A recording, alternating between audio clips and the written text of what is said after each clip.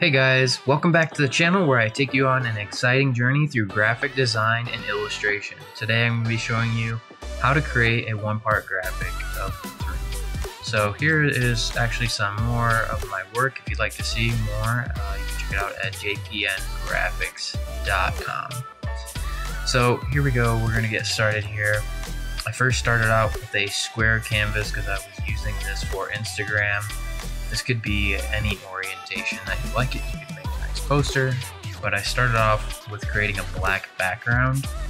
And what you'll see here is I'm working with the original document, and I'm pulling in a new one to create for you guys. So what we have here is a cool kind of foil texture that we worked with, and I just found that online. I think I found it, I forgot the site, but you can find it online for free. I can put the link in the description below. And we're just making a kind of a cool kind of cover album artwork today. And so I found a quote that I really liked from Walt Disney, and you'll see this a lot on the internet, kind of like repeated typography, pretty trendy. So that's what we have here. It's gray. We also have a nice kind of world or globe icon. You'll also see that in kind of some fashion or trendy graphics, any kind of album artwork. And so we're just gonna play around with that a little bit here and see how we can get it. I think we're gonna play with more of a symmetrical layout, so more centered and balanced here. So we have some black typography and also some silver typography that's gonna give it some contrast and bring some attention to that part of the graphic. Also, we're gonna bring in kind of a nice circle. I've used this in some other posters, and you'll also see it in a lot of other kinds of album art. So right now we just have that plain background and that foil color on top of that, and then we have the typography repeated on top of that. And so we're just kind of playing around right now with that circle, and we also have some type at the bottom. You're kind of getting what I'm trying to show here is almost like a Polaroid type graphic, and so I just found this on Google. You can just go ahead and find it. I can also throw a link in there too, but you notice it has a background. We want to remove that background with the quick selection tool.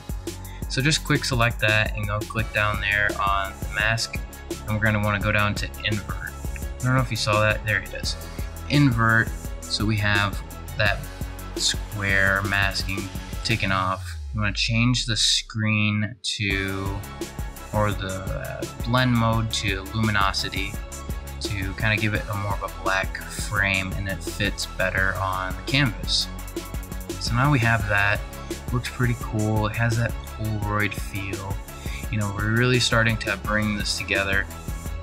And so I think what it's needing is a nice texture to kind of give it that old look, but this is really bright. It's a colorful graphic. You could use this for anything. You could use it for advertising. You could use this for any kind of poster or social graphic or postcard.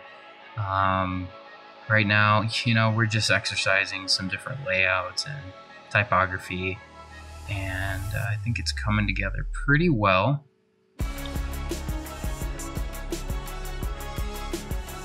And actually what I did with that globe, I don't know if you noticed it, but I went and I used a liquify on it.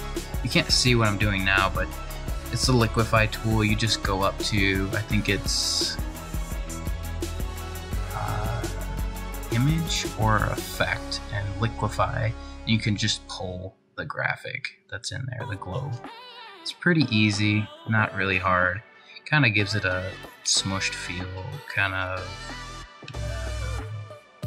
goes with that background, bright foil color.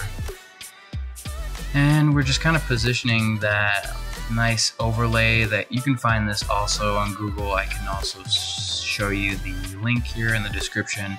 It's free. Kind of gives it a worn look. The kind of speckles that you see there, that gives it that texture. Kind of gives it some character here. Makes it look a little bit worn and used, almost like an old chloride. So I went ahead and threw that up there, kind of position that circle a little bit down. It's really starting to come together, and I think we're just about done. So if you like this, like, comment, and subscribe. Let me know if you'd like to see more. If there's anything else you'd like to see that I can help you guys out with, or you have any questions, leave it down in the comments below. Thanks a lot for watching, and I'll see you guys later. Bye for now.